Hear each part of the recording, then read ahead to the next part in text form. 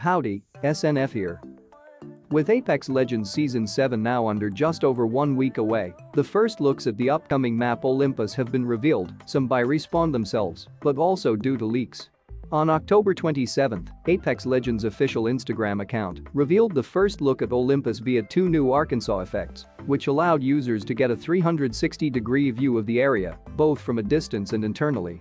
However, these were only intended as teasers and revealed little more than the general shape of the city in the sky and a look at the new Trident vehicle, which players can use for easy transport. But, also on October 27, the first leaks of the map also surfaced online, shared by reliable data miner BIAST12. One of these leaked images actually gives us an overview of the whole map and the POIs. Although far from the best quality images, these leaks show what appears to be the map in its entirety. They also revealed that Pathfinder will be getting the first town takeover event in the new season. It should be noted that it's not possible to see the scale of the map from these images alone, so any fears about the size of the map are likely premature. This first image shows all the new POIs, such as Gardens, Docks, Turbine and Oasis. Oasis is actually the zone that was visible in the Instagram effects.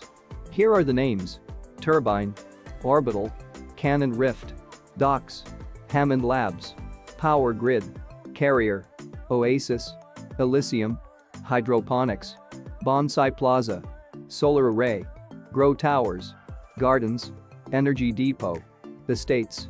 Other leaked images reveal a look at some of these POIs, but clearly not in all their glory, as they are rather fuzzy gameplay shots.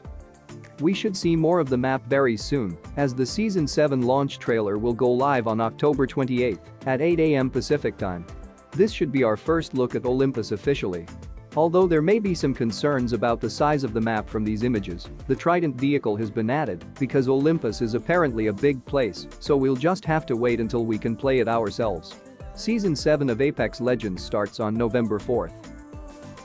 So, that's all I got for today. I'll see you guys in the next one.